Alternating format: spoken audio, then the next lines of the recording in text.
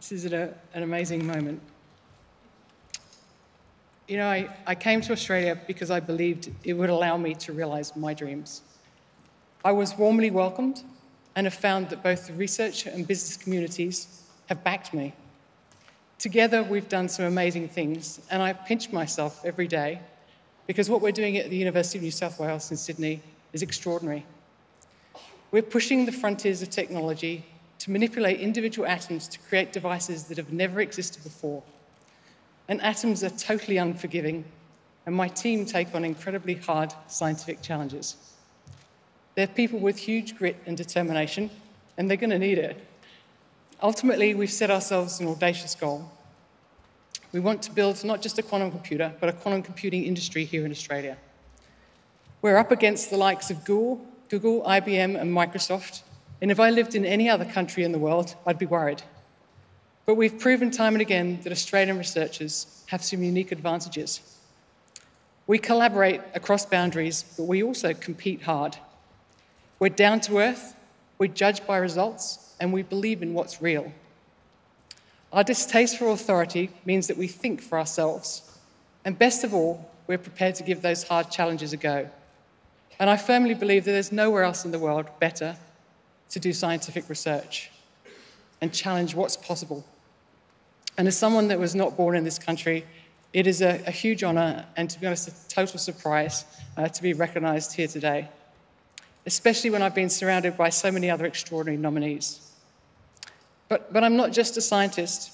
As a physicist, I'm also a woman in a man's world, and I'd like to say just a few words about that. So throughout my career, I've found that people often underestimate female scientists. And in some ways, for me, that's been great, because it's meant that I've flown under the radar and I've been able to get on with things. But I'm also conscious when a person starts to believe in what others think of them, that belief can become a self-fulfilling prophecy.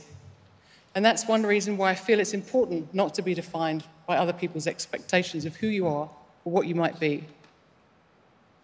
I do believe that women think differently, and that diversity of thought is invaluable to technological and research development. I'm not a fan of mandating that there are equal numbers of men and women in every job, but I am a fan of ensuring that all young people, both male and female, pursue what they love. They set their sights high. They tackle the hardest challenges in life, and they be the creators, not just the users of technology. And some of this can be instilled in schools and in university, but much of it has got to come from within. And this is true for anyone, but particularly for women. In the same way that you've got to defy the expectations of others, you also have to defy the expectations you've placed on yourself. So in my life, I've really lived to 4 mantras. Do what's hard, place high expectations on yourself, take risks, and do something that matters. And these ideas have kept me going when things have got tough. But I've also come to realise that I'm very fortunate to live in a country that not only accepts these ideals, but celebrates them. And that's something that says something very important about Australian society. And that's why I'd say to all those young people out there who've got dreams that they're following in, be proud of your country and of who you are. Know that reward comes from hard work, and some of the biggest rewards come from taking on the biggest challenges. And understand there are many opportunities here as there are anywhere else in the world. Unlike me, you don't have to go overseas to realise your dreams. You can realise them right here. Just look into your own heart and look to your own land. Thank you.